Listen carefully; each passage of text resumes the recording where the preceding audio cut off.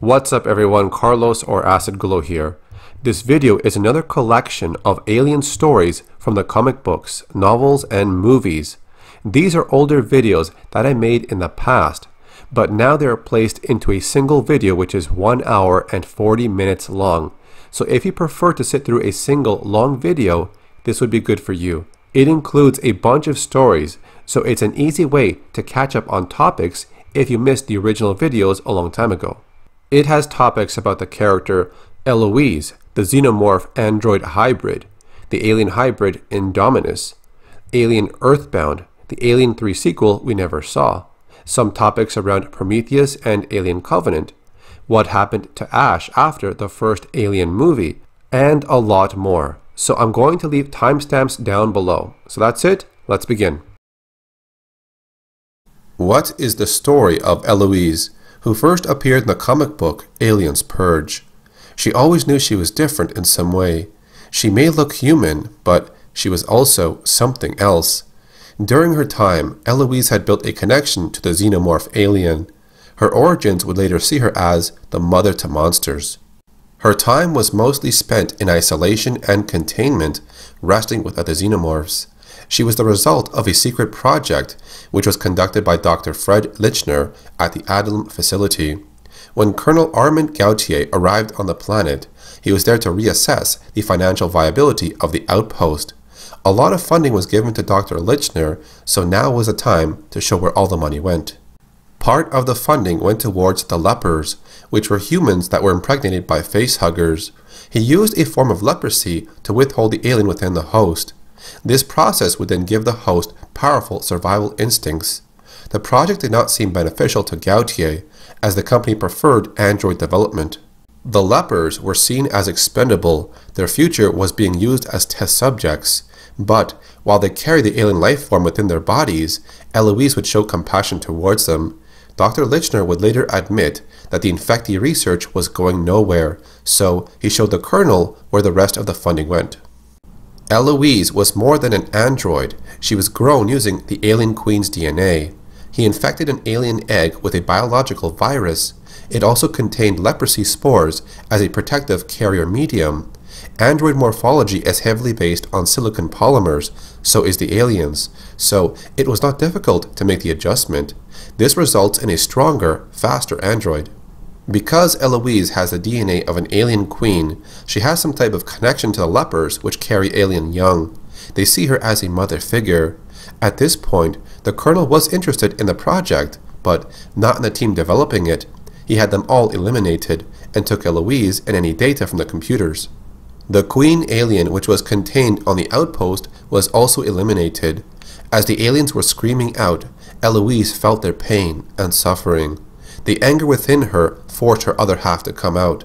The flesh peeled off her fingers to reveal her alien side. She fights back, trying to protect the lepers and aliens, but since she was a prototype, she was never programmed with behavioral inhibitors. The end of the story shows that Gautier was defeated by Eloise and her aliens. She then boards an aircraft with the survivors and leaves the planet.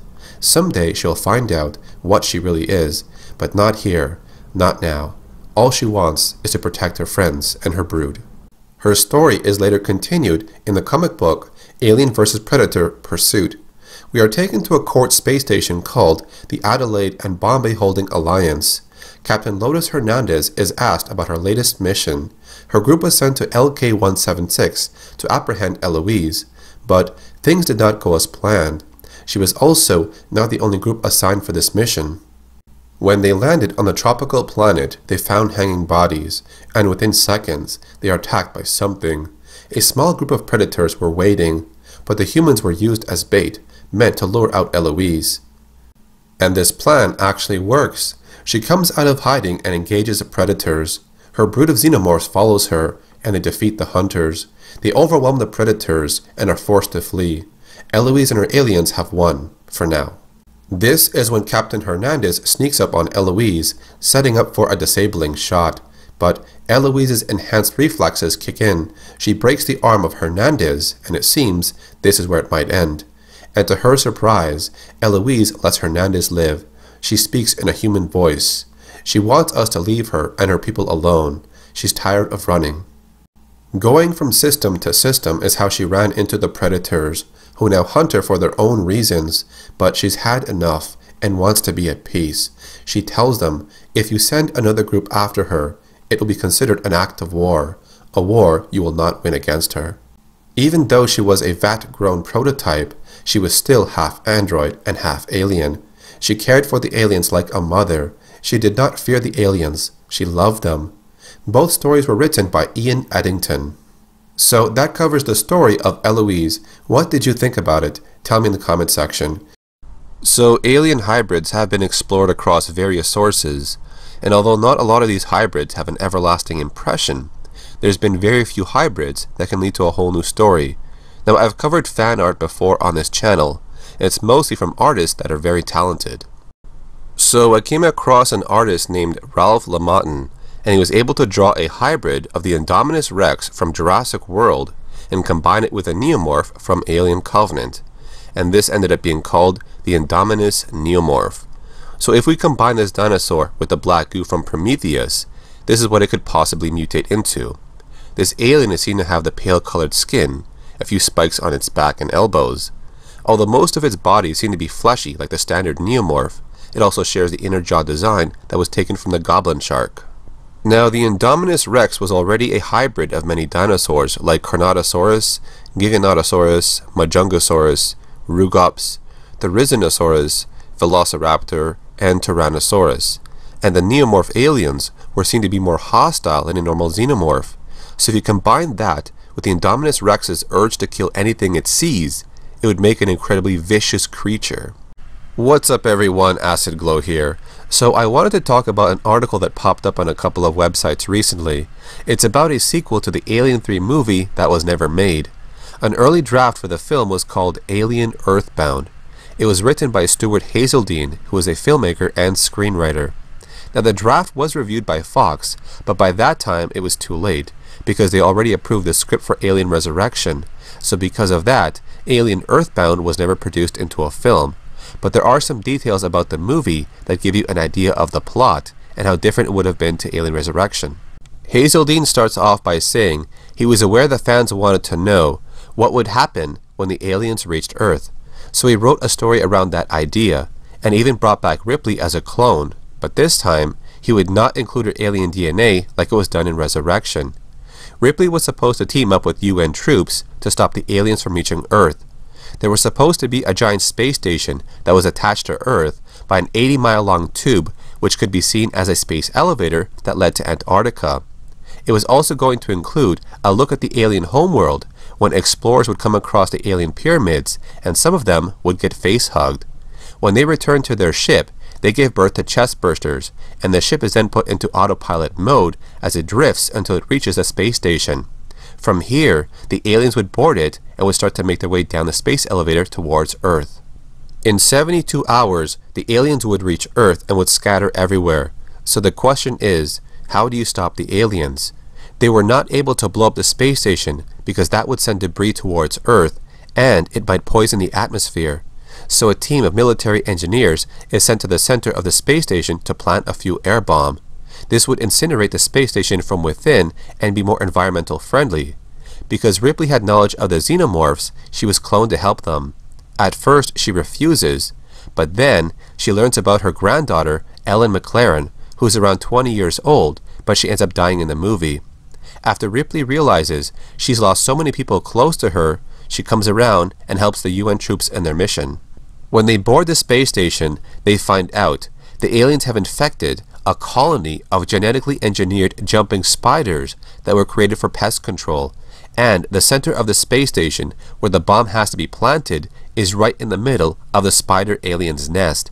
Ripley comes up with a plan to distract the Xeno spiders so her team can get in and plant the bomb. There were some other things mentioned, like another bishop, some old characters returning, and even a side story of who the clone Ripley really was. The draft for the movie was actually going to be considered in some way. An executive at Fox told him that if there was enough time, he wanted to take the best ideas from his script and include them into Alien Resurrection so it would be a better movie. But by that time, Alien Resurrection was already in post-production, so it was too late. Now, the things I would have liked about this script was bringing back Ripley, having another bishop and seeing returning characters in some way. I'm not too fond of the idea of jumping spider aliens, but who knows, maybe they could have pulled it off. But aside from having aliens reach Earth, what I really wanted to see is a film about the alien homeworld. So what do you think about the idea around Alien Earthbound? Would it have been a better film compared to Alien Resurrection? Let me know in the comments section. What's up everyone, Acid Glow here. So we have some information about Alien Covenant and some of the questions surrounding the movie. Now in a recent interview with Yahoo Movies, Ridley Scott sat down and gave us some answers to these questions. So if you have not seen the movie yet, let this be your warning for incoming spoilers. So the first question was about why James Franco got such a small role in the movie. He's a big star in Hollywood, yet his time on screen was very limited. Now James Franco was fully aware of his character already having a small role in the film, but he still wanted to do it. Now there was another scene that was filmed but did not make it into the movie.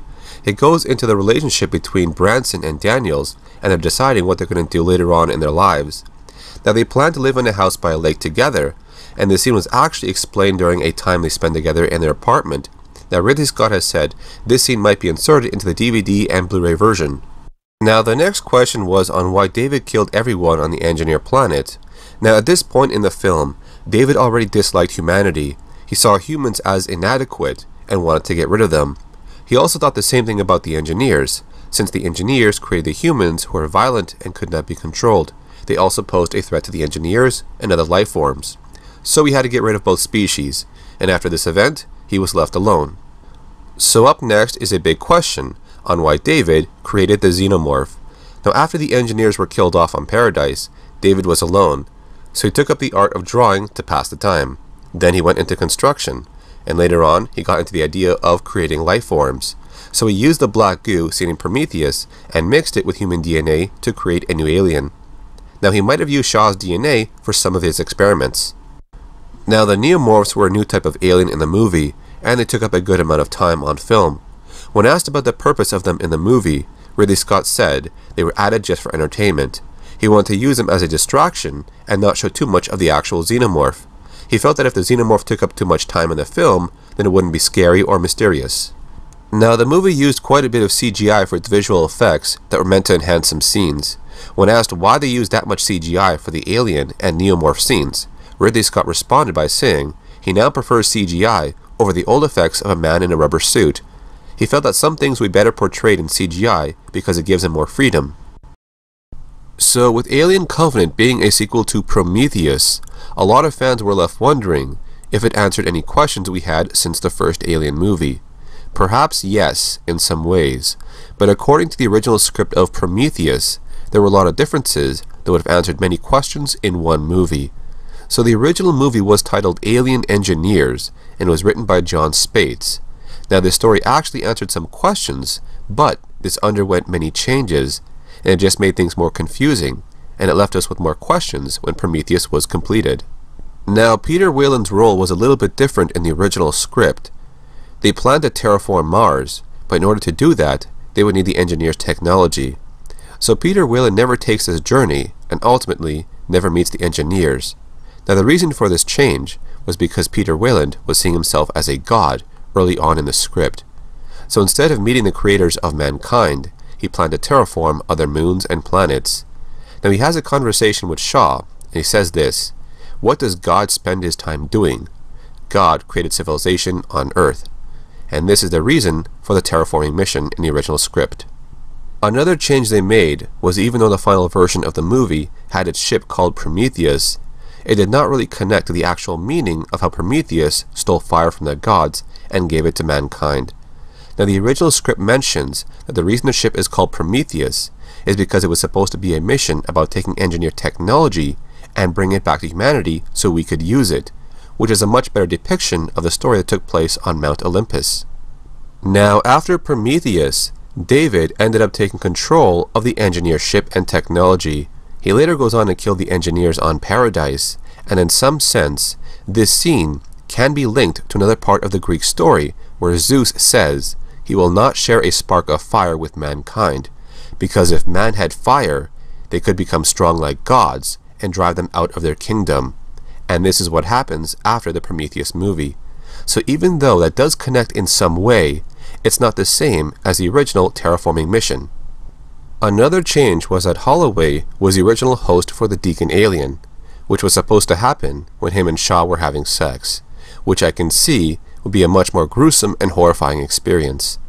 So in the movie, David betrayed his team when he put the black goo inside Holloway's drink, so it wasn't really clear what made him do this, but in the original script it was explained that during the time his crew were in hypersleep, David spent years learning trinary code, and it was this code that changed him in some way.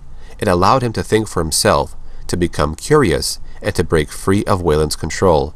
Although he was programmed to be a little bit different than other models, it was this code that assisted in him becoming more independent. Now, it was also mentioned that the ending was different. Since Shaw learned that David was untrustworthy, instead of repairing his body, she decides to stay on the planet because she knows David betrayed everyone, so she could not take the risk by repairing him, which is a much more sensible decision for a human.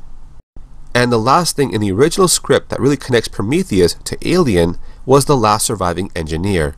Now, the original script mentions that this engineer had lost control of his cargo of alien eggs. Then there was a breach somewhere, and at least one facehugger was loose on this ship. As it was trying to protect its race, he got impregnated, and since it knew it was going to die, he put himself in hypersleep. Then when he is awoken by the humans, he kills David and tries to leave the moon. But this is when the chestburster erupts and it kills him.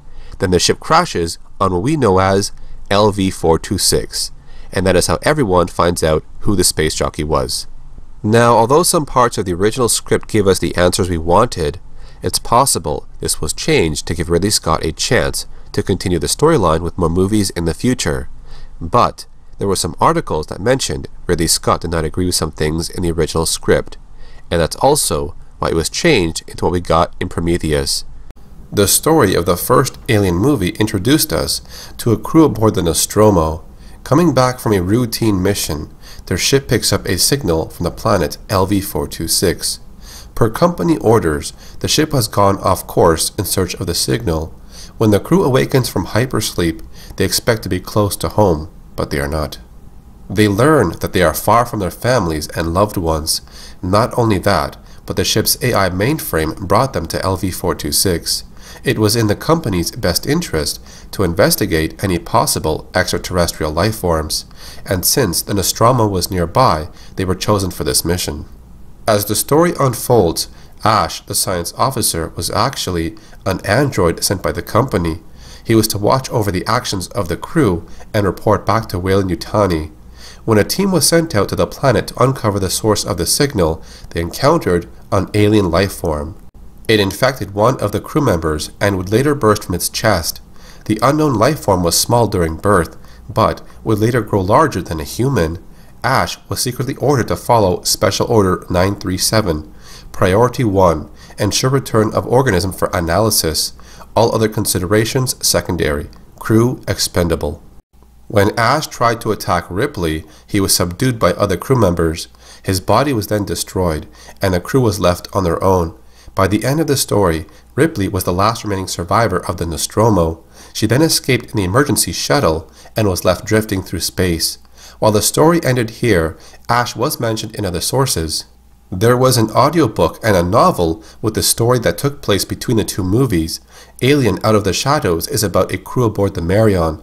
They come across Ripley's shuttle and wake her up, along with her cat Jones, only for her to find out that aliens are on the planet LV-178 and the mining vessel, which is in orbit.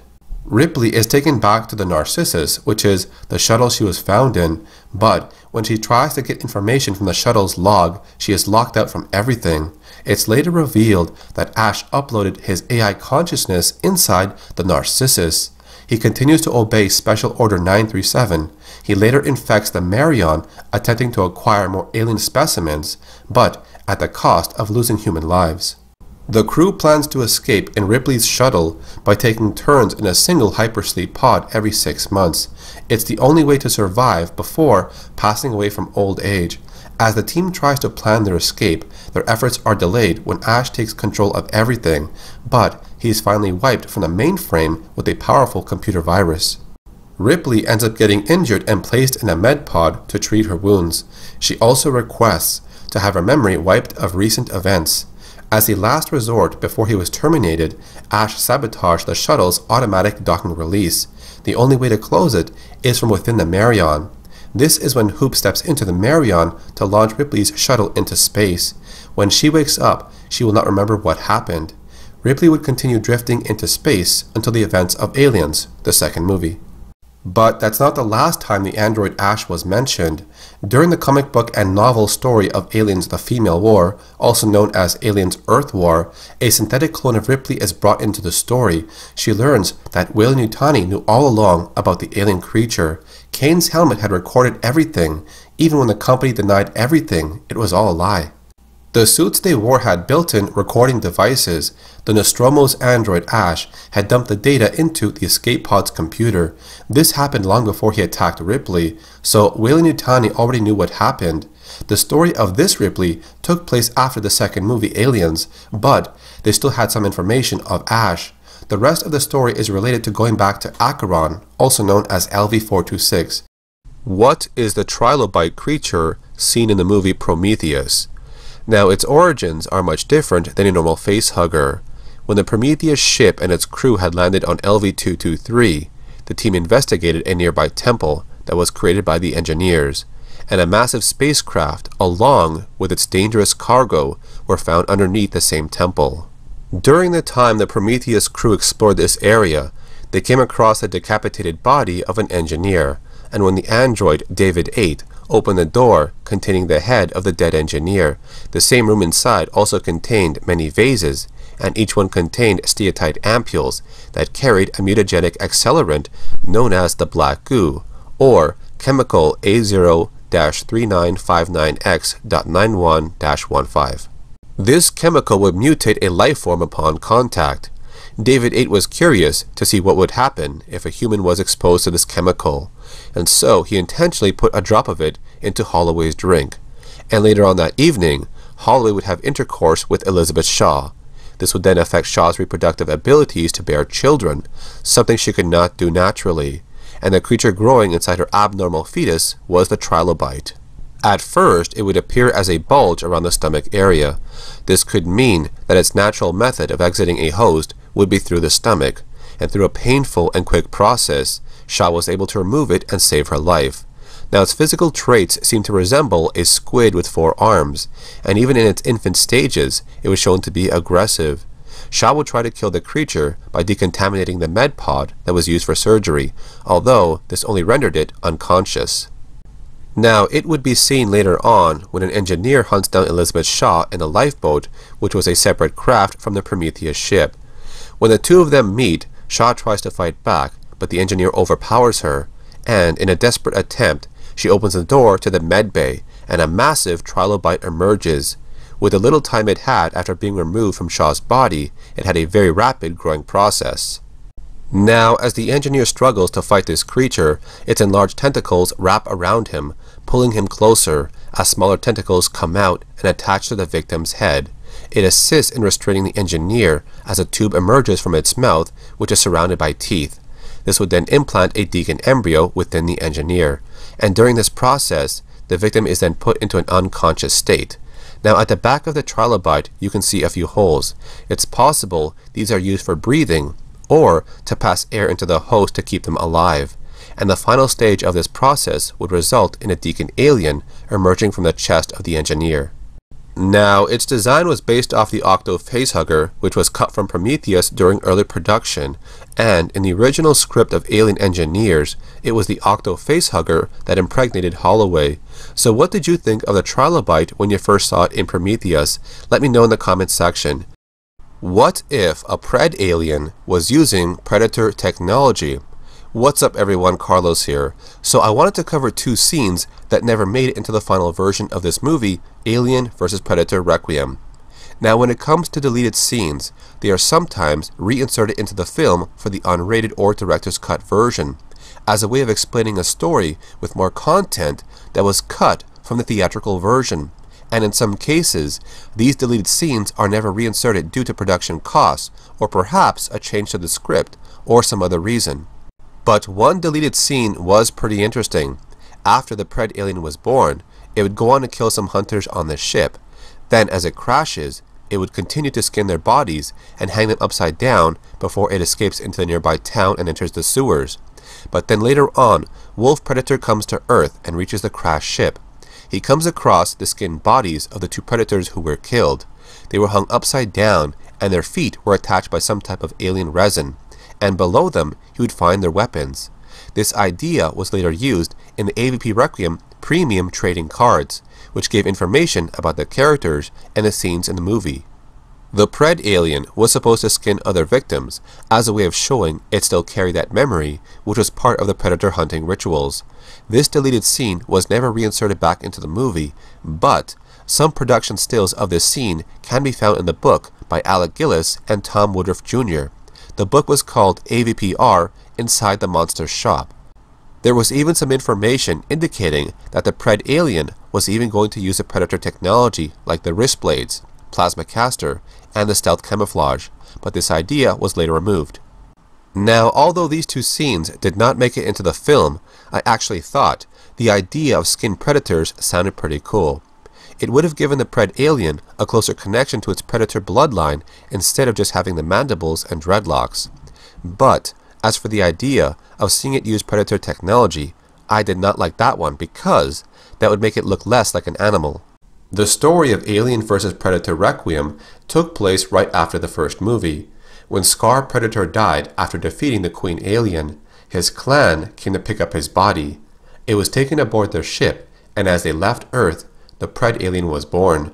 Now the Pred alien would go on to take characteristics of both the Predator and the Xenomorph, having a hard exoskeleton body, an inner jaw, mandibles, and a voice very different from the two species.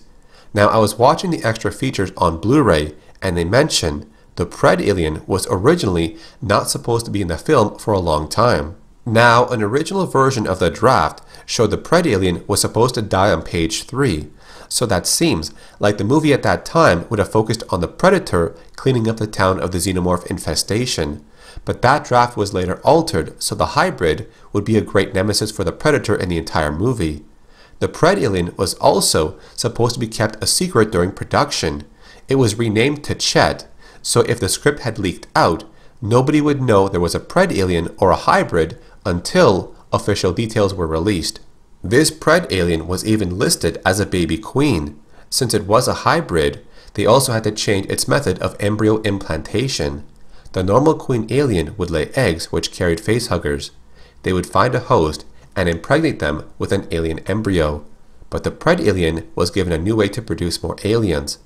It would use its mandibles to clamp onto a host, and its mouth would transport the embryo. But this implantation would result in belly bursters. The Pred alien would mostly target pregnant women because that would result in multiple aliens being born at once. The head of the Pred alien was a combination of a predator's skull with a transparent dome, similar to what was seen in the first Alien movie. Although its physical appearance was around 85% alien, it was shown to still have a personality trait of the Predator. One thing that is so common about these hunters is their interest in ripping out the spines of their victims. The Predators hold the skulls as trophies of their victories. Now there was a scene in the restaurant that lasts for about 2 seconds, but if you pause it, you can see the Pred alien ripping out the spine of its victim. This scene was also shown in photographs where you can see how it was planned out. The design of the Pred alien also went through different phases. They changed its head, crest, dreadlocks, the spikes on its back, and the body type. But one design showed its entire foreskin rolling back from its face. I'm not sure what the purpose was, other than to scare its victim, but it did look pretty cool. So those are some details about the Pred alien in AVP Requiem. Which AVP movie did you like the most? Put it down in the comments section.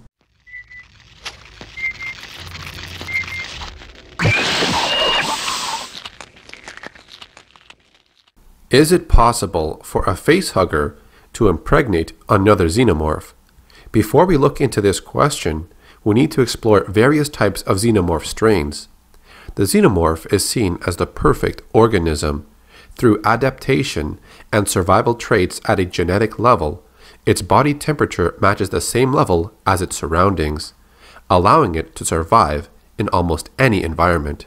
From its hard skeletal body, which acts as light body armor, it can withstand light firearms, If the Xenomorph would sustain any injury, it doesn't mean that it is any closer to losing a battle. Because its acid blood has been known to spill over its enemies and burn their flesh away, their blood is so strong that it can melt through metallic materials.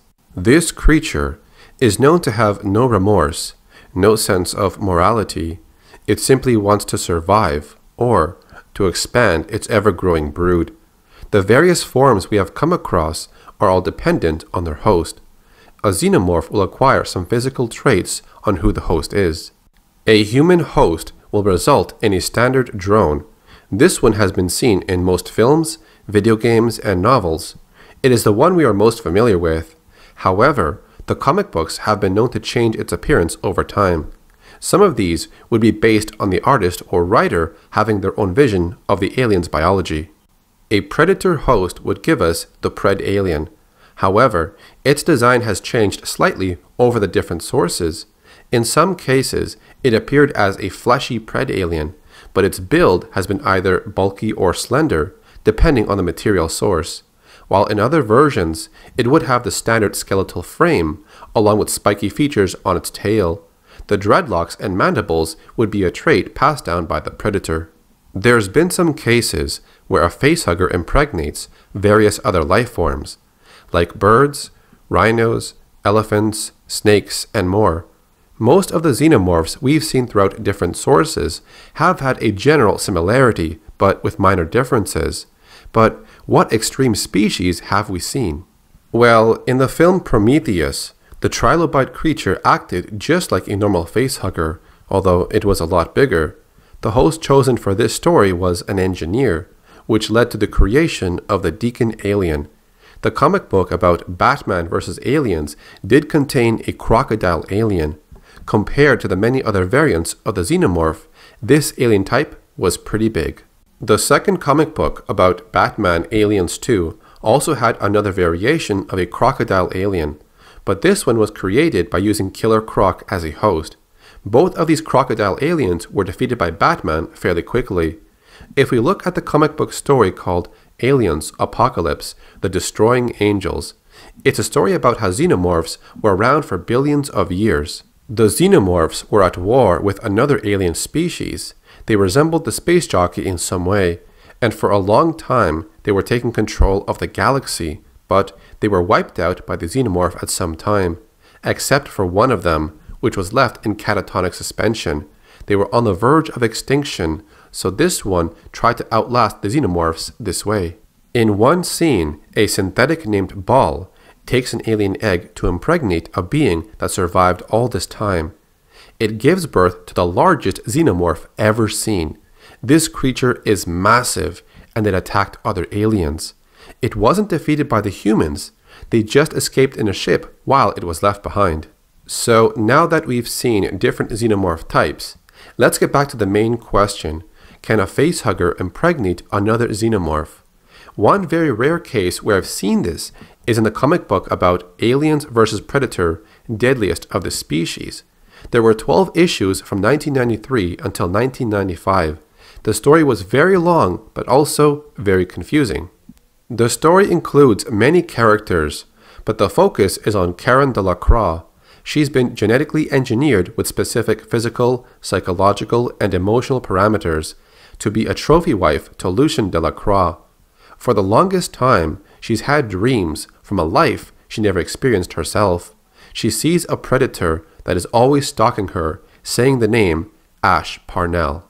Karen would live aboard the Skyliner, a floating ship that remains in the sky. The skies were the safest place for them. This takes place after Earth has been liberated from the xenomorphs. The central mainframe is monitored and controlled by Toy. He's basically the artificial intelligence to everything he can connect to. Karen would later track down the predator, knowing it's linked to her past in some way. By using its biomask and voice commands, an internal hologram is shown. It leads her to the predator. We are then shown the predator that is hunting Karen. It's been captured when it hunted Karen in Central America. Plans are being arranged to transfer this creature to another research lab. It's also revealed this predator is female. Karen would locate the female predator and a gunfight ensues during her escape. They locate the Predator's ship and take to the stars. She places the female Predator into a pod, letting her rest to heal her injuries. Aboard the Predator's ship, Karen finds a separate room. She finds a picture and clothing that could belong to someone else. Karen remains in the room, trying to piece together what her dreams and memories could mean. She feels lost, trying to find an answer. This is also when Karen decides to call the female Predator Big Mama. Professor Bobby DeMatteis would then use Willem, the son of Lucien Delacroix, as a host for a new type of queen alien. They were partners once, but after they hit a roadblock with producing alien drones, they now require a queen. Willem suddenly wakes up, thinking it was just a dream, but little does he know he is part of a grand scheme. Later in the story, Karen gets captured by men in a bar. They try to change her appearance and sell her for profit, but she escapes and later tracks down the Queen Mother alien who has captured Maria and Big Mama. Karen ends up sacrificing herself in order to save Maria and Big Mama. She becomes a royal host. This bargain means a lot to the Queen Mother because this egg is the last one in her possession. Karen thinks the Queen Mother will be their protector as long as she carries the embryo within her. She explains that Bobby DeMatteis was a xenogeneticist. He wanted to use eugenics to create specialized subjects of humanity, the perfect spaceman, the ultimate warrior, adaptable to any climate and condition. Some time later, the surviving humans that sided with Karen would get trained by Big Mama and become worthy to wear Predator armor and weaponry. The reason Big Mama wanted revenge was because her children were stolen from her. Along with the Queen Mother alien, all three species worked together for one goal, to find Bobby DeMatteis and stop his plans. And as for the Queen Mother, it's revealed that her other eggs were also stolen. As they return to the Skyliner, the entire place has turned into an alien nest. They locate Lucien Delacroix, who is now hooked up to a cellular skull lap. He is now connected to the mainframe, which is Toy. They are then attacked by these white alien creatures, something very new to them, but they also show intelligence in using human weapons and communicating through speech. When this encounter is over, the embryo within Karen Delacroix starts to emerge. Before she expires, Karen learns that the true enemy is Toy, the AI who is now corrupted. Karen's past is then explained in full.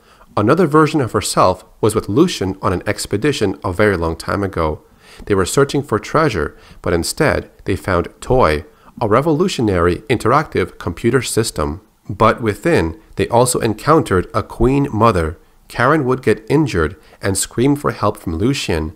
Knowing that he could not save her, he decided to leave behind the person he loved and run away with his prize.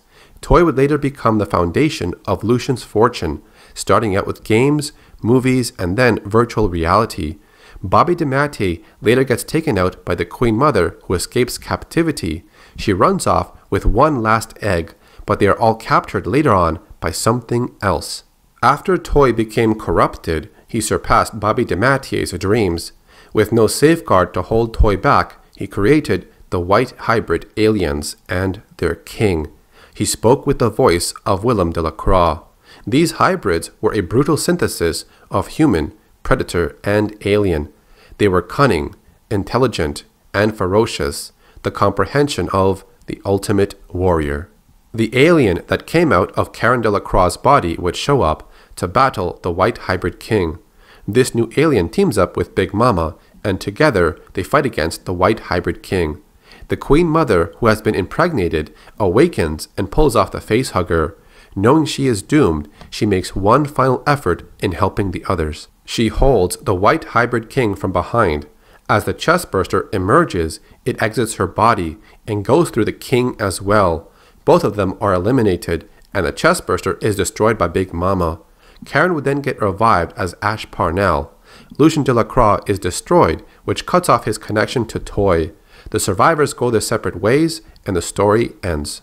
So there's your answer. Xenomorphs can become a host to facehuggers, but we can only imagine what its full-grown form would have looked like.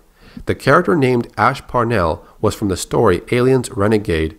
It was listed as a prequel to Aliens vs. Predator, Deadliest of the Species. However, it was only featured in a UK magazine for 2 issues in 1993 and 1994, and since then, it was never reprinted again, so that story is very hard to acquire. What is the Dark Alien? It was featured in the comic book about Witchblade, Aliens, Darkness, and Predator. The Dark Alien was created by a Facehugger attaching itself to a Darkling. They were the small creatures summoned by the supernatural powers of the Darkness, which was controlled by Jackie Estacado. The Dark Alien had all the powers of the Darkness, along with having the traits of a Xenomorph and Darkling. It still retained its acid blood, hard exoskeleton on some parts of the body, while the rest were fleshy, and the classic inner jaw could be seen inside its mouth. Now, during a battle against Jackie Estacado and Sarah, it suffered many injuries, but because of the Darkness powers, it was able to heal its wounds quickly. Its face would resemble the Darkling, while its entire body was rather small in size. Its back 2 legs would bend in different positions when it leapt in the air or scaled on the walls. The Dark Alien did have some Darkness powers, but it could not be controlled by Jackie. It would attack anyone, as it showed hostility towards Sarah and Jackie. Although the Dark Alien proved to give our 2 heroes a lot of trouble, they could not kill it, but instead they had to trap it inside an airlock. It would later return to control the Darkness powers, and was even stronger now. It was slowed down when a female predator named Sister Midnight got a hold of the Witchblade for a short time. She stabbed the Dark Alien and it exploded. Although it was still able to regenerate, it would then die when the self-destruct device from Sister Midnight destroyed the spacecraft that it was on. Although it made a short appearance, seeing the Dark Alien control the Darkness powers was pretty cool. The Xenomorph, a creature found within the deepest parts of the galaxy. Throughout time and space, no man has seen true horror until it discovered this alien creature. This being has no pity, no remorse, no sense of morality. It is linked to a web of a hive mind, ruled by the all-powerful Queen Mother. This species would be seen on various worlds. It has no sympathy, no reasoning, or fear. It lives to protect and expand its species. Cunning, adaptable, and ferocious. It is the perfect organism.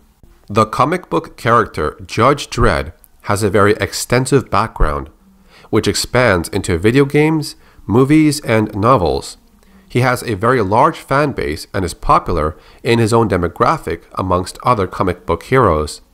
Dredd is highly trained and well armed for his task in law enforcement. Judges are tasked with keeping Mega City 1 from falling into crime and chaos. Judge Dredd has a large amount of stories about him. I did cover one specific time when he fought against a predator. The story was really well done with an epic ending. There was also Judge Dredd vs. Predator vs. Aliens. So I thought I'd go back and cover the story of Judge Dredd vs. Aliens. It was a story spread over 4 issues and released in 2003. Now, before we get started, if you like these kinds of videos, then leave a like on it. I'll cover more topics like this in the future. The story opens up with a traffic jam and protesters who are against the plans of a new power tower in the south sector of Mega City 1.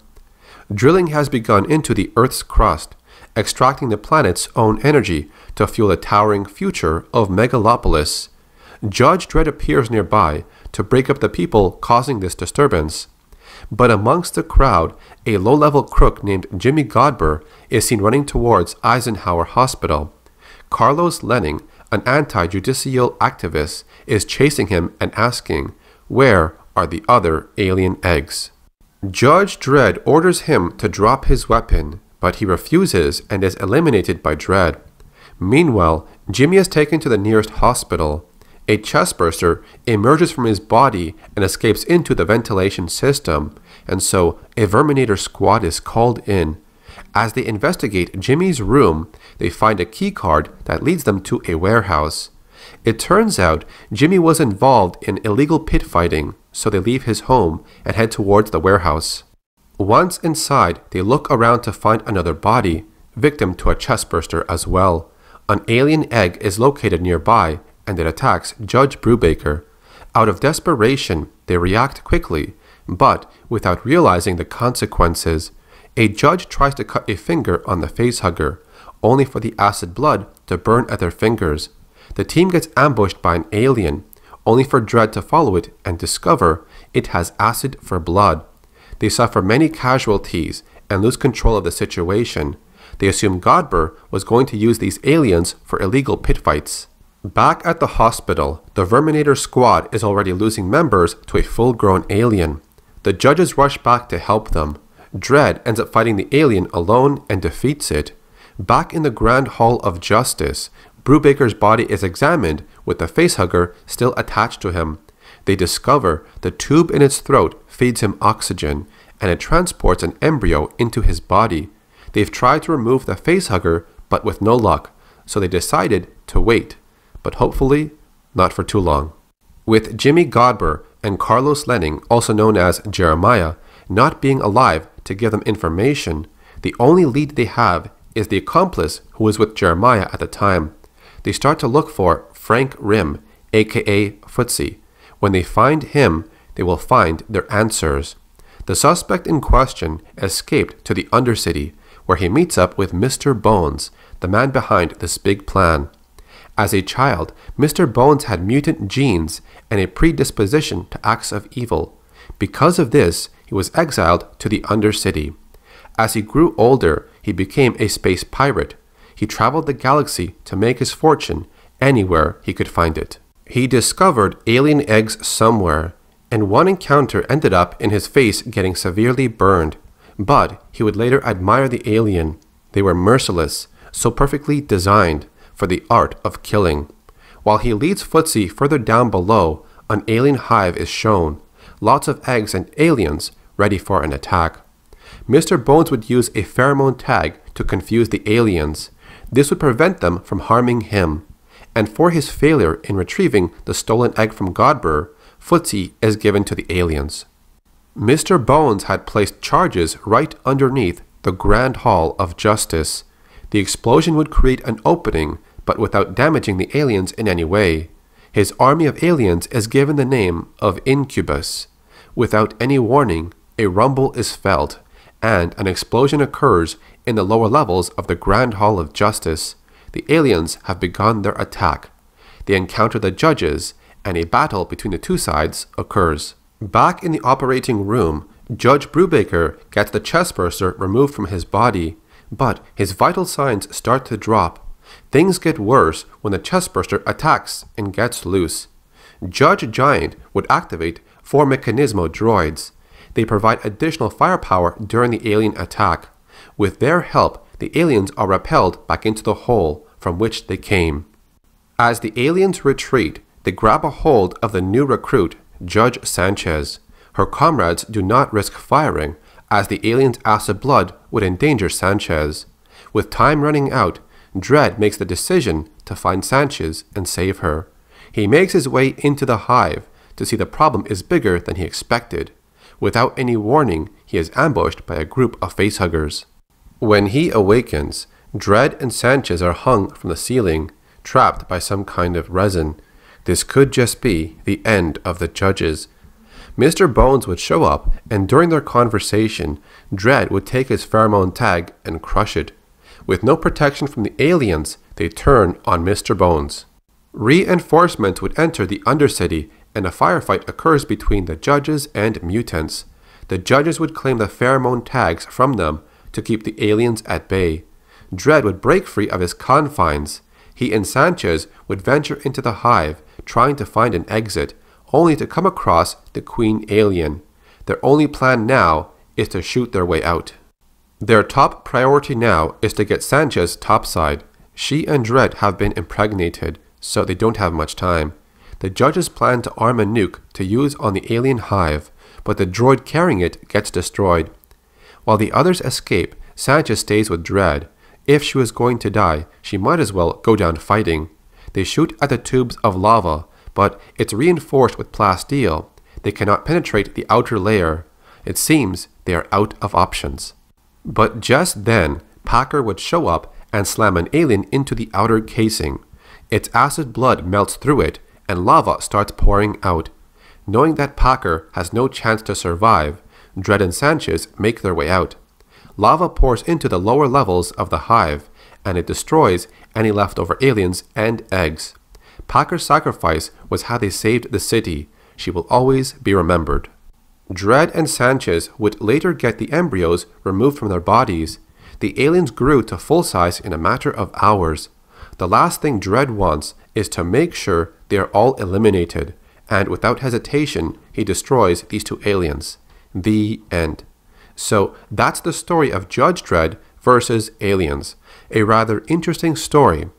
And I did like how they showed Dredd in a moment of vulnerability. It wasn't a complete one-sided battle, and throwing in Mr. Bones, who knew about the aliens, was a nice addition. The Xenomorph, seen as the perfect organism. Its body is armored with an exoskeleton, and various parts of its body can be used as weapons, like the claws, tail, and inner jaw. This unique creature can also scale the walls on all fours as it tracks down its prey. It is silent, cunning, and lethal.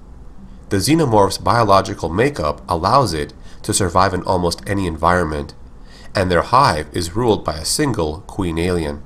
The life cycle of the Xenomorph starts off as an egg, also known as the ovomorph. It carries a parasitic life form called a facehugger, which implants an embryo into a living organism. The embryo would then grow inside a host until it forms into a chest burster.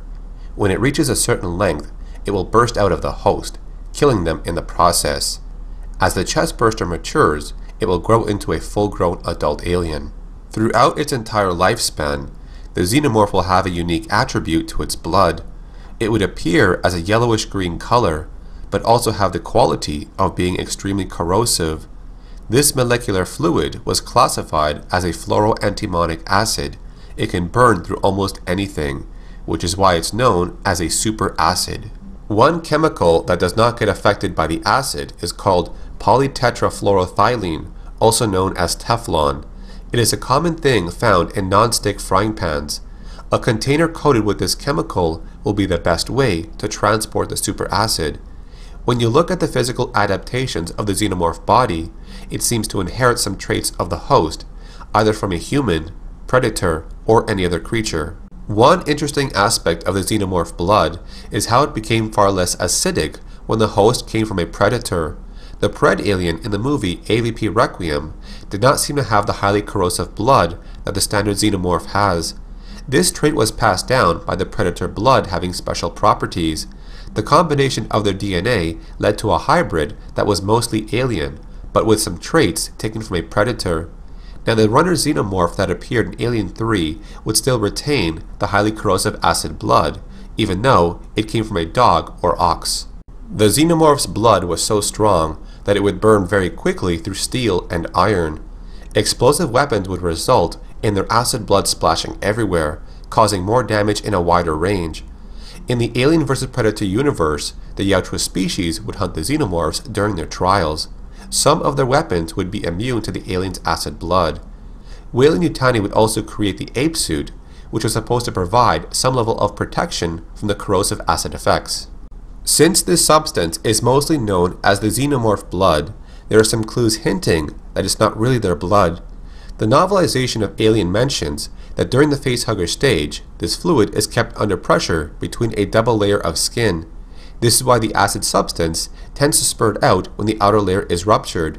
During a documentary of AVP Requiem, they mentioned this fluid could also be listed as a hydrosulfuric acid because of its toxic effects on living tissue. Ron Cobb, who worked on the first Alien movie, also suggested that it's mainly used as a defensive mechanism so the attacker would not dare kill the Xenomorph. This also brings up the topic of its diet. During the events of Aliens on LV-426, many bodies were seen to be used as hosts for facehuggers. This could imply that Xenomorphs have very little use for sustenance. Some research done by La Salle Bionational discovered that the acid is primarily a component of a biological battery. It generates a powerful bioelectric charge by the means of chemical reaction. This gives the xenomorph the energy it needs. This would replace the need for a normal respiratory and digestion system. It might be linked as to why the xenomorphs spend so much time in a dormant state. They mostly leave the hive to find suitable hosts for future facehuggers. The runner seen in Alien 3 was seen to attack an inmate viciously. Some might take this as a feeding scene, but in the comic book of Alien's Labyrinth, Dr. Paul Church conducts some tests on a captured xenomorph. This subject was starved for a long time and is then presented with a pig, which for some reason they are very fond of, and also a target who is armed that could injure it. The xenomorph would choose to attack an enemy before it would find a food source. They fight for the survival of their species and don't consider themselves as individuals. Since we barely see a xenomorph eating, it's possible that they require very little food. If they eat too much food in a weakened state, it turns out it could lead to their death for some reason. One of the early versions of the Alien script also mentions that the xenomorph was originally going to eat human food. It would break into the food storage area to feed off anything it could find. It then gets spotted by two crew members, and one of them asks, "How did it get so big?" And the other person responds with, "By eating our food supplies." After this, the xenomorph would escape into a ventilation shaft. The xenomorph body itself is also immune to the corrosive acid effects. Perhaps it has a thin layer of a protective chemical. This is similar to how humans are not affected by the acid in their stomach, because our stomach walls are covered in a layer of mucus. In AVP Requiem, the wolf predator used a blue liquid on the xenomorphs. It had very similar burning effects. And also, during the novels that took place on LV-178, they mentioned that hydrofluoric acid was effective against the xenomorph. The facehugger in the first Alien movie was able to spit acid to melt the helmet that Kane was wearing. This allowed it to access Kane's face afterwards. The acid spit was also shown in Alien 3, Alien 4 Resurrection, Alien's Colonial Marines, and the Praetorian in Alien vs. Predator from 2010. Ripley 8, who was a clone of Ellen Ripley, had some xenomorph DNA inside her when she was created. Her blood had some corrosive properties, but not as strong as the xenomorph's blood. For the longest time, many companies have tried to uncover the secrets of the xenomorph's biology. They wanted to create special vaccines or miracle drugs, but their highly corrosive blood would be a problem during surgery.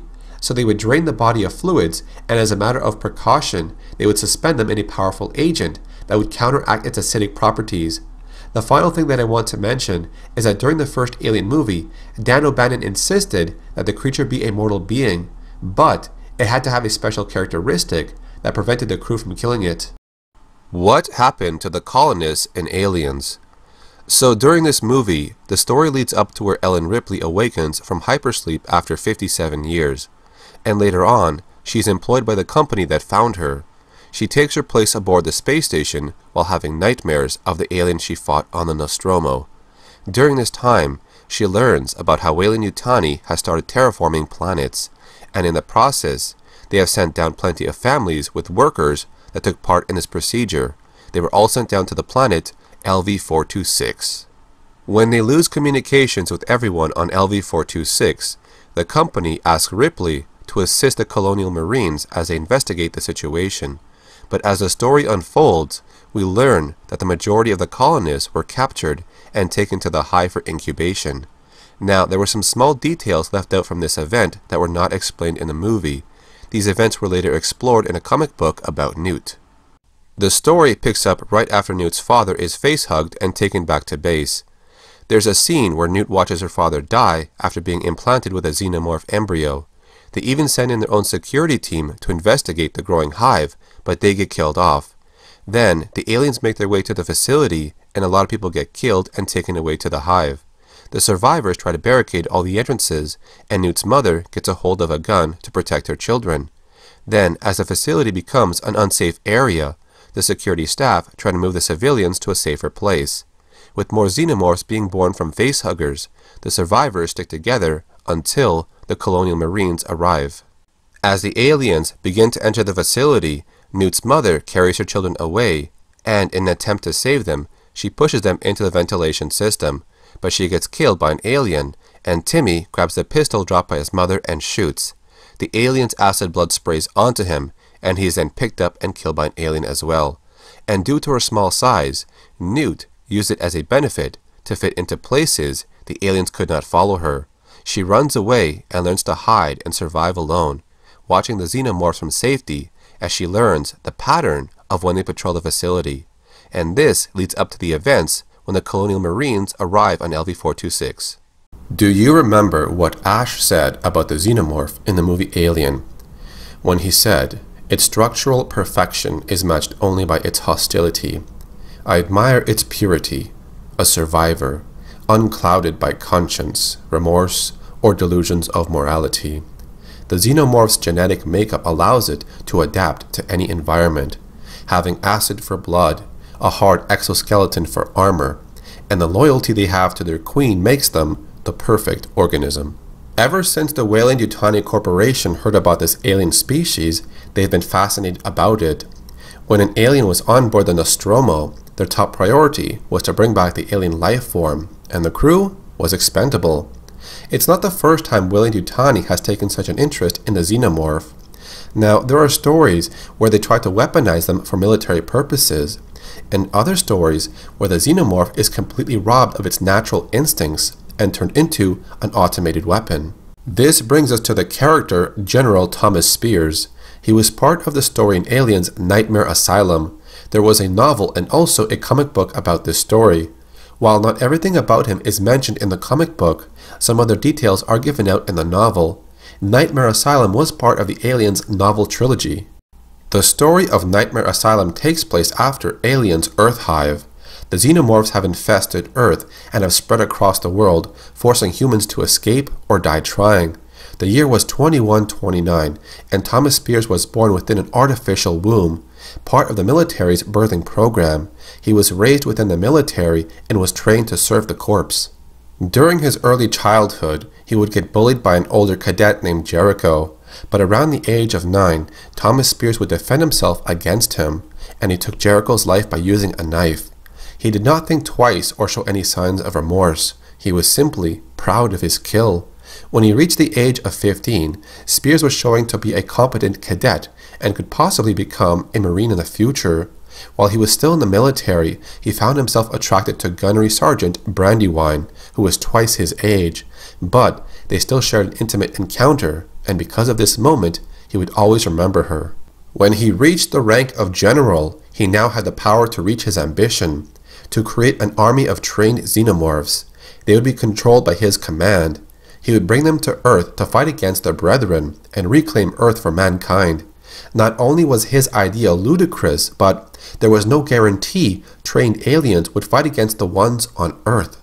As the story of Nightmare Asylum begins, it picks up where Alien's Earth Hive left off. The survivors of the previous story are Wilkes, Billy, and the android Bueller. Having made it out of Earth, they drift through space in the American space vessel. It automatically has coordinates set for a military installation which is run by General Spears.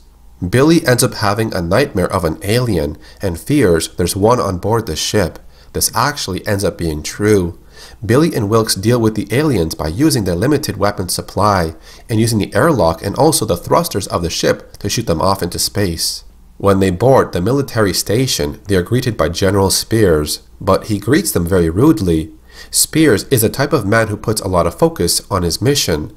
Survivors are not his priority. Instead, he shows great concern in the alien species that were lost. General Spears would keep his agenda a secret, performing experiments on aliens to harness and control their behavior. He truly believed this species could be controlled, like all the other grunts under his command. He admired them, not for their violent nature, but for their loyalty and devotion to their queen. Compared to the Xenomorphs, humans are frail and weak, but Xenomorphs have the strength and power of true soldiers. They are loyal and serve without question. They just lack leadership, and Spears has the dream of leading aliens into battle under his command. While most of the men under his command would follow his orders, some of them thought the general was insane, and any traitor who was caught would end up with a severe punishment. They would just disappear. The general would even go as far as taking the civilian terraforming base and turning it into a breeding station. At first, the colonists would fight back, but then they all eventually became test subjects for the Xenomorphs. Part of the General's birth process is hinted in one scene. He mentions how he was not born naturally, he feels he's missing something, and it's what the aliens share above all else, the bond of flesh. It's also mentioned how he lied to the colonists. He said a viral bacteria had formed from the terraforming process. This was a way to place the colonists into separate quarantine cells. It was later revealed that the Queen would communicate to her drones through an empathetic mental link. The testing began almost immediately, and every available colonist was used for science.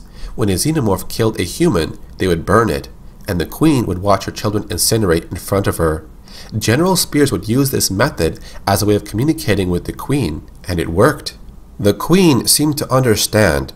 When he showed her the flame on his lighter, the Queen would order her drones not to attack. After each test session, selective drones were removed from the physical proximity of the Queen, but the aliens escaped later on, only to be pushed into the ship's holding pen by the use of a flamethrower. Spears believes they understand the flame. It was a way to reason with the Queen before, so maybe it still works. The aliens ended up escaping because of the actions of Billy, Wilkes, Bueller, and Powell, who was working for Spears, but has now joined the others who want to stop the General. By this time, the insanity of General Spears really starts to show when he chooses his mission over the lives of his own men, burning them as he leaves the base with the aliens and its Queen on board, only saying a crew would only complicate matters, so he chose to continue his mission alone. When he approaches Earth, he's so lost in his own dream, believing the aliens will follow his orders. He thinks he can only trust the Xenomorphs because their loyalty transcends human treachery. When he lands on Earth, he releases the aliens on board his ship, but something unexpected happens.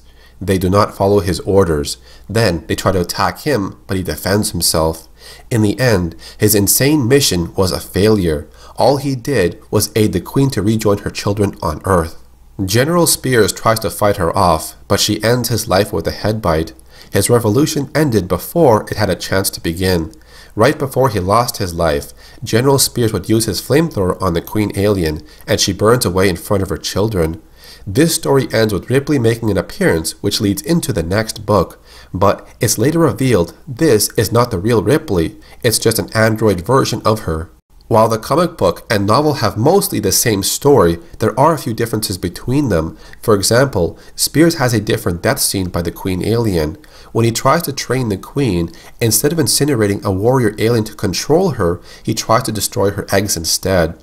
When the Queen and the other Xenomorphs escape, one version has them accidentally released by someone loyal to General Spears, and the other version has Spears releasing them himself. While he may not be the only character who wanted to control the Xenomorphs, General Spears was not following orders from someone above him. His mission was a delusional dream of being the so-called savior of Earth.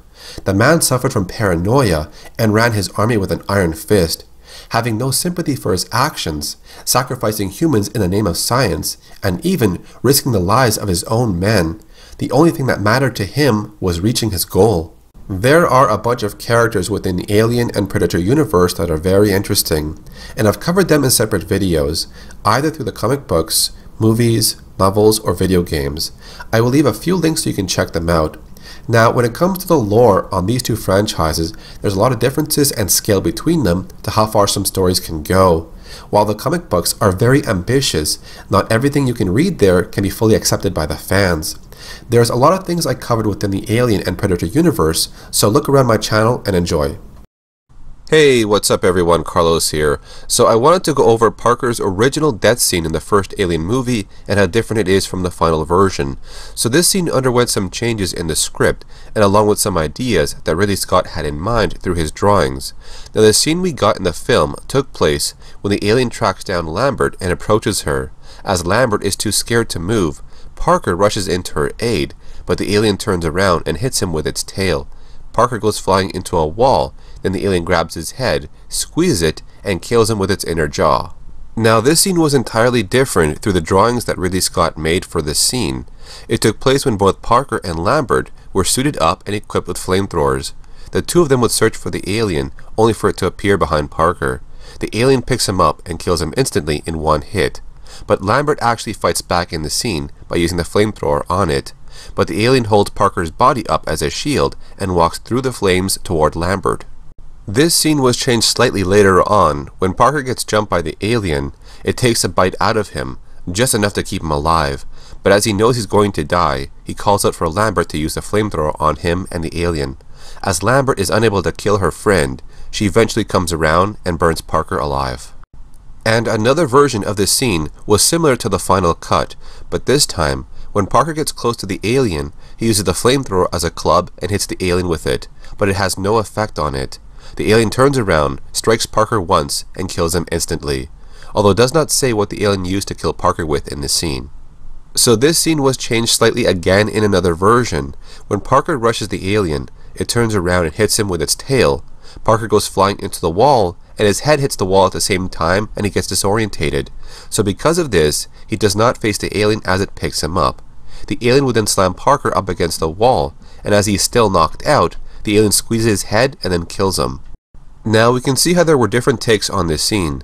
Ridley Scott did mention in the past that he wanted to keep the alien a mystery in this movie just by showing less of it. So I can see how these extra scenes just would have ended up showing too much of the alien's body.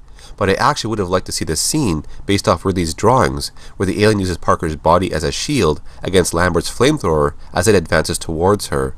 It sounds like something different from all the other deaths in the movie, and I wouldn't mind seeing it.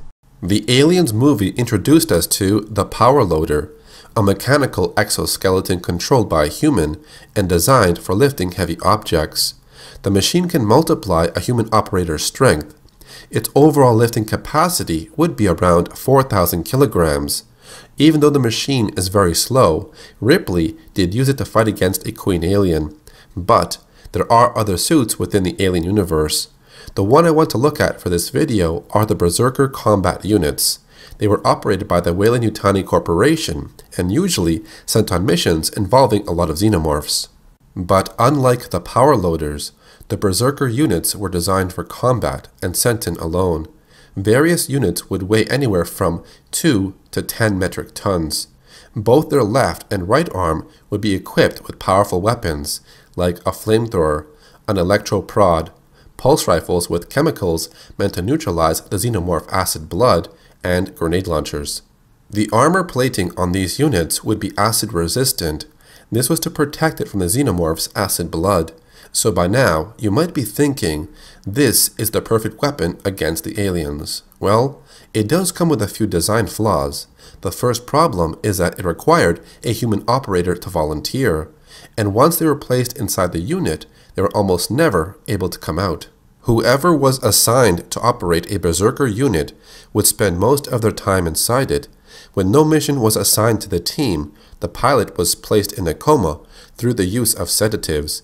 But when they needed to turn the Berserker on, it was pumped with a triple dose of synthetic adrenaline. This would supercharge the pilot right before it was sent in to deal with the alien swarm. The pilot within the Berserker unit would have to link up with the machine in a special way. A set of probes were drilled into the back of their brain. This gave them control over the machine's movements. Then, the advanced computer program would automate its actions, such as aiming and tracking targets.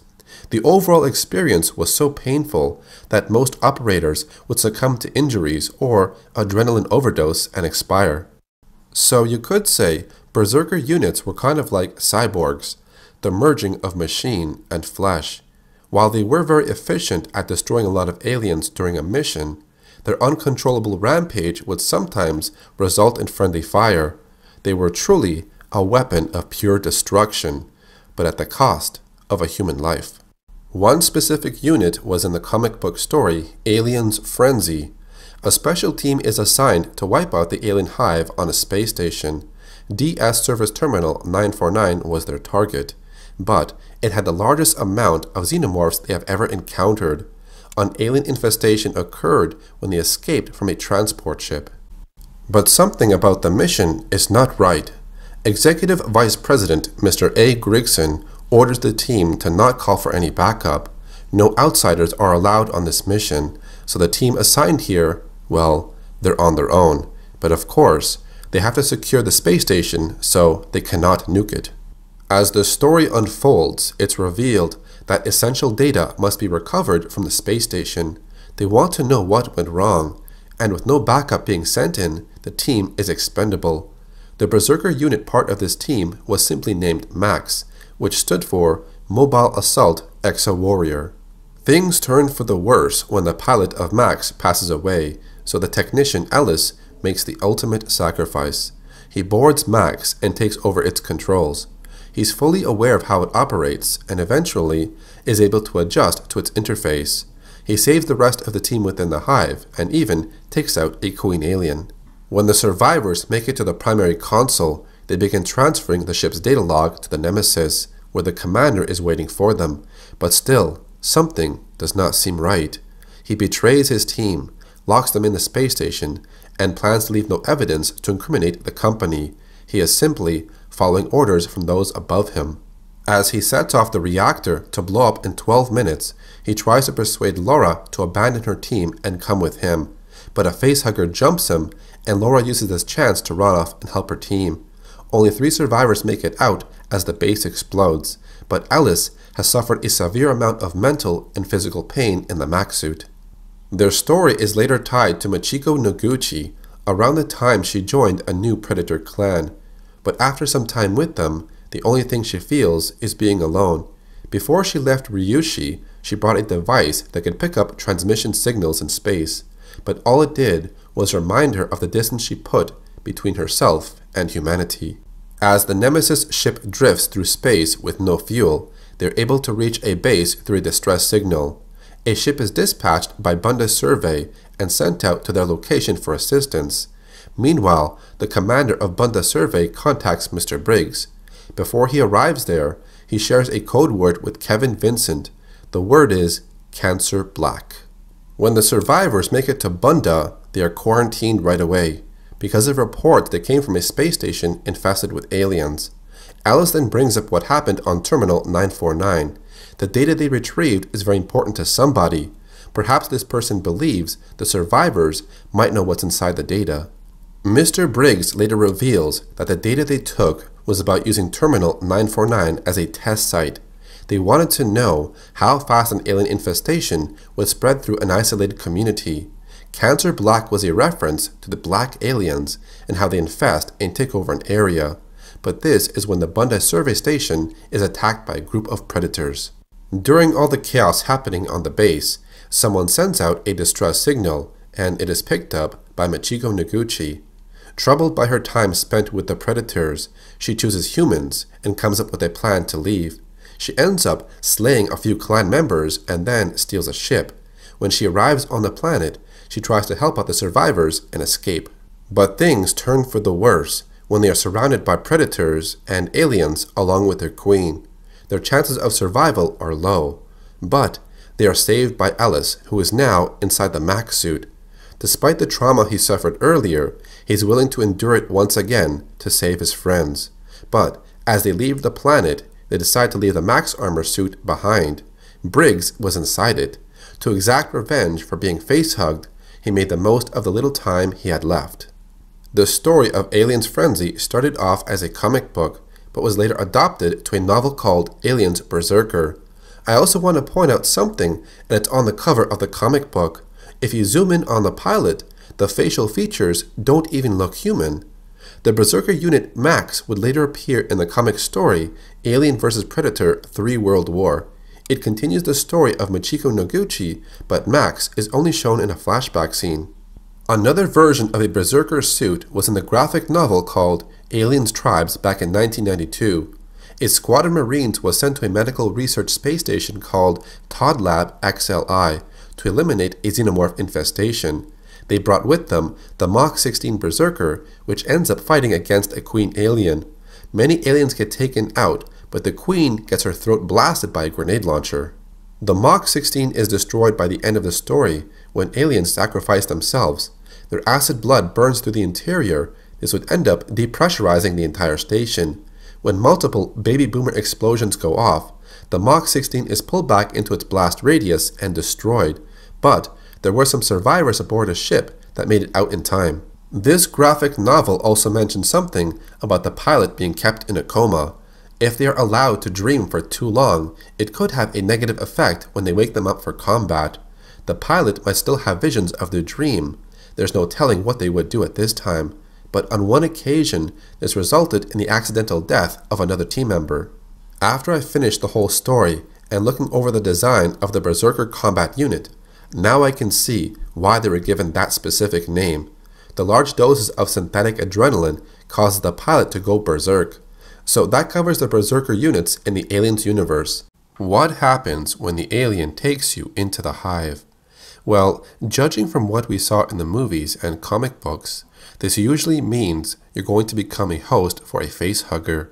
You're placed either in a wall or floor covered in a sticky substance, which prevents you from escaping. The Xenomorph is known to be very hostile and aggressive, but there was a very unique story about the Xenomorph's actions within the Hive. This occurred in the comic book Aliens Labyrinth. While most of the story focuses on Dr. Paul Church's experiments on aliens, there is a section of the story that goes deep into how he survived his time within the alien hive, and the events that unfold give us a deeper look into the Xenomorph's behavior. It was 32 years ago, and Paul Church was only 20 years old at the time. His parents were terraformers, and along with the crew and synthetic, they all spent most of their time aboard the ship called the Incubus. Ever since he was a teenager, Paul Church wanted to be a scientist. He even got a small grant from the government. His work was around immunization research. Before they headed back to RLW 1289, the ship had to make one stop on a moon that was terraformed 15 years ago. It was a routine mission, so no trouble was expected. Upon landing, they noticed another ship was already here, possibly for quite some time, and without warning, aliens would swarm the group and they get abducted. The crew is brought into the hive. The aliens would sniff, lick, and probe them. They never heard of alien behavior like this, so this was indeed very strange and different. As everyone was separated, Paul Church was brought into the bowels of the hive, only for his eyes to see what happened to the crew from the other ship. Their bodies were bloated, mutilated, and hung all over the place. It's possible that some of them were still breathing. As Paul was strung up against the wall with some sticky substance, he was sure the aliens would return to end his life. But then, the most unexpected thing happened next. One alien would use the bloated bodies as a food source, and this was fed to Paul to keep him alive. This was one of the many strange behaviors the Xenomorph had displayed, and it certainly would not be the last. After spending so much time in the hive, Paul was beginning to give up on any hope of escape. He longed for the moment of death. He didn't even notice they carried him somewhere else. Inside the breeding pen, he found Lois Clark. She was still alive, barely. Her stomach was swollen, and right then she gave birth to a new alien species. But these ones were different, but also inadequate. As they did not survive more than an hour, the aliens were trying to create more of their kind because something was wrong in the hive. Paul was later taken to that chamber with the sticky pool he saw earlier, and without hesitation, he emulated the aliens, taking the fluid into his mouth and feeding it to one of the mutilated bodies. His action persuaded the aliens that he was no longer a threat. Paul would make use of this freedom by gathering knowledge within the hive. He discovered the leech-like things in the fluid secreted a solvent which the aliens used as a medicine. He also found a black mold that was destroying the aliens. Paul had found something he could use against them. If things could not get any stranger, Paul was later brought to see his mother. The aliens wanted him to mate with his mother, but instead, he did the only thing he could do. He took her life. His actions were not favored by the aliens, and so he was taken away for embryo implantation. The sickness running through the hive even affected the facehuggers, to a point where they needed assistance. As the black mold spread through the hive, one by one, the aliens would not survive. Paul used this chance to escape once and for all. Now aboard his ship, which is still functional with power, the calendar showed he was gone for a total of 43 days, and so he sent out a distress signal. He then cleansed his body in 4 hours and patched his wounds. By using the ultrasound, he examined the alien larva in his chest. It was now dead and rotting. He had to remove it somehow. Paul had no surgical experience at all, but he used the information and tools he could get and set to work. The operation took 7 hours, but was a complete success. 1 month later, a rescue party arrived. The smugglers were the ones responsible for the Hive. The company considered his experience most valuable, so Paul was compensated for what he went through, and then received a full biomechanical makeover, and has studied aliens ever since. Despite his rather harsh and strict way of running his facility, Dr. Paul Church was a brilliant scientist. His discoveries gave us details on various topics around the xenomorph. For example, aliens tend to expire if they are removed from their clan for long periods of time. A xenomorph would choose survival over a food source, and when presented with food or a means of escape, they would feed, and even bathe in the victim's remains. But gorging in its weakened state could lead to the alien not surviving, so it was limited to how much it could eat. Aliens would almost always attack a target that is perceived as a threat. Since aliens have a way of communicating telepathically, they also have a way of sensing the fear in other animals. During the dissection of an alien, he discovered the alien can pick up E-waves. This was the reason they were affected by electromagnetic fields. The dorsal area was suspected to be what the alien has instead of a brain, because the skull was full of organs. Dr. Church was trying to find a way of domesticating the aliens to tame them and control them. So that covers the story of some very unusual xenomorph behavior and how Dr. Paul Church survived his time within the alien hive. It also marks one of the few times someone has survived an alien chestburster. I want to know what you thought about how the xenomorphs acted in this story. Put your thoughts in the comment section. When it comes to movies in the film industry, what you see as the final product is not always the first idea brought to light on a franchise. The Alien movies have a history of multiple versions of a script being brought up, but many of them being turned down. While not every script has the best ideas to continue the Alien legacy, they can, however, give us alternate stories of different characters. And one of those scripts that I wanted to look at was one written by William Gibson. The original story he came up with was in 1987. It had no resemblance to the Alien 3 movie and script we have now. Instead, it was continuing the story of Corporal Hicks, Newt, and Bishop. They would battle a new type of xenomorph that was genetically altered. This all took place aboard the space station called Anchor Point. The first draft included a lot of aliens with intense action scenes, similar to the movie Aliens, so it was redone with some drastic changes.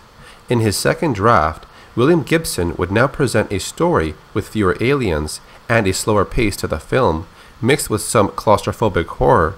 While both versions had a set of unique ideas, the studio would turn him down. He was one of many writers to never see his story hit the big screen. However, in 2018, his script was adapted into a comic book series called Alien 3, the unproduced screenplay, and in 2019, an audio drama of the same script was released by Audible. Both sources show us an alternate story of what could have happened in Alien 3, but was never shown to us until now. The story continues after the Aliens movie. We see the USS Sulaco, the ship containing the survivors from Aliens, all of them placed into hypersleep capsules. Due to navigational software failure, the Sulaco has entered territory claimed by the Union of Progressive Peoples. A team from the UPP approaches the Sulaco and plans to board it, before it leaves their sector in about 14 minutes. The UPP crew would explore the Sulaco. They switch to night vision while being heavily armed. As they look around, they come across the severed lower body of Bishop. Afterwards, they would go into the hypersleep vault. There, they see 3 capsules, while the 4th one seems to have a malfunction. As they open it, the rest of Bishop's body is found, but there's also something else inside, an alien egg. According to the story on Audible, Bishop, who is voiced by Lance Henriksen, he explains how this is possible. Before Ripley fought the alien queen in the Sulaco, the queen was able to deposit her last egg within Bishop's chest cavity, a barely viable organism which has grown to maturity within his hypersleep pod. The facehugger within then jumps onto Kurtz, and while his team shoots the Facehugger, its acid blood melts the faceplate. It then finds its way to his face. Kurtz would then run away into the docking bay. With their time running out, only 2 of them managed to leave the Sulaco, leaving behind Kurtz, but taking the body of Bishop with them. The Sulaco would then dock with the Anchor Point cluster. Here we meet Jackson, Tully, and Spence. Jackson informs them that the Sulaco left Gateway 4 years ago with a crew of about 15, but when it returned, there were only 3. Another priority shuttle out of Gateway had docked right before the Sulaco arrived. 2 military science passengers were on board. They requested the Sulaco to be examined for biohazard contamination. Colonel Rossetti would then meet Kevin Fox and Susan Wells, the 2 military science personnel. Rossetti would question the reason for being there, which is to investigate the accidental failure in the ship's navigational system. Suspicions come up when Rossetti looks at their departure date. If the navigational system had malfunctioned on the Sulaco, why did Fox and Wells leave Gateway before it happened? Did they know it was going to malfunction? The secret to all of this is that the company caused the navigational failure by deliberately changing the route on the Sulaco. It was to go through the UPP sector, then brought to Anchor Point. They were well aware of what was on board the Sulaco. It carried specimens of weapons-related material. It became evident that the material in question had become active. Fox and Wells would participate in the sweep of the Sulaco. They were keen to know every detail about the Sulaco. It's not long until they find Bishop's lower body along with Newt.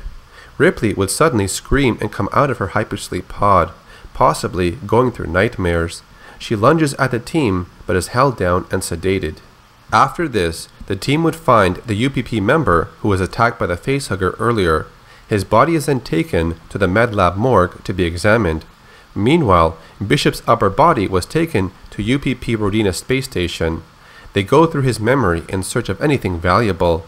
All of the information of Hadley's Hope within his database is extracted. Corporal Hicks and Newt are then brought into the story a bit more. They meet Spence and see Ripley later on, but she's still sleeping after going into catatonic shock. Back on the UPP Rodina station, the data about the Xenomorph from Bishop's memory is discussed. Everything about its life cycle, the Nostromo, Hadley's Hope, all of it is now known to the UPP. It also mentions that the host's DNA combines with the creature's genetic code to determine the resulting offspring. The creature is both sexless and self-replicating. Bishop proposes that each individual xenomorph has the genetic information to become a queen. This reproductive mode is somehow triggered by the proximity of an adequate number of host organisms. So in other words, a single egg leads to a single xenomorph and then a queen. That is, of course, if there are enough hosts within a certain range. Any type of experimentation with alien genetic material would violate biological warfare limitations in the treaty agreed by everyone, but it seems the Weyland-Yutani Corporation has already broken this rule. So to buy themselves time, they repair Bishop's body and return it to Anchor Point, and pretend to know nothing of the aliens. Nobody will know they accessed Bishop's memories. Tully and Spence would show Fox what they discovered about the alien cells, which were taken from Bishop's lower body. After it made contact with human DNA, it pulls itself into the double helix. The two structures would mesh together, which results in a hybrid. The process happens very quickly. Now, back in the UPP Rodina lab, they examine a genetically modified alien.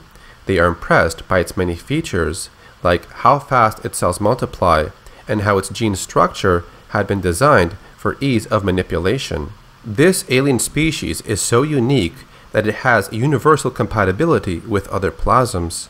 They were cloning the xenomorph within a nutrient solution.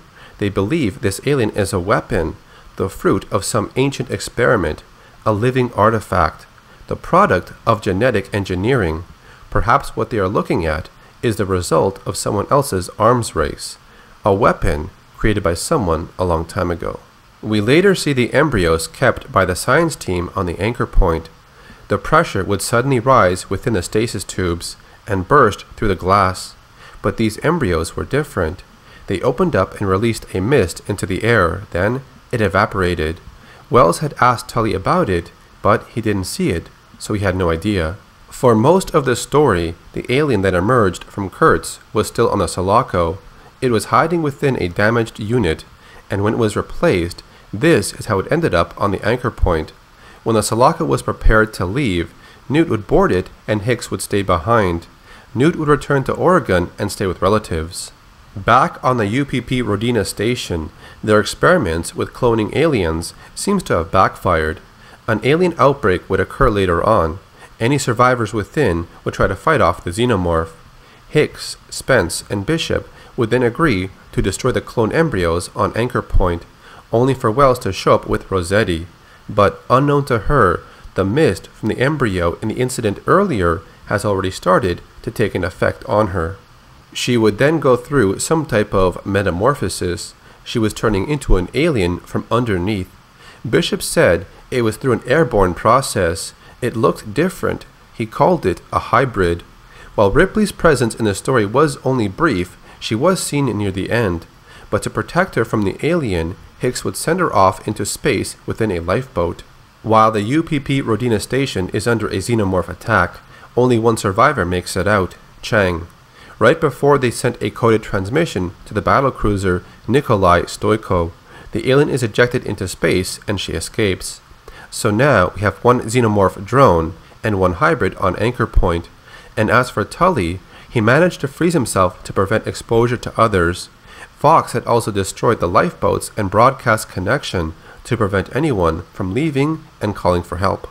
The hybrid alien ends up biting Tatsumi on the leg and infects him at the same time. Because it was a new variant of the alien, this caused the mutation to occur rapidly, but he gets eliminated by Hicks, who used a weapon taken from Kurtz. The hybrid does meet up with the other alien. A battle occurs between them, but it ends quickly.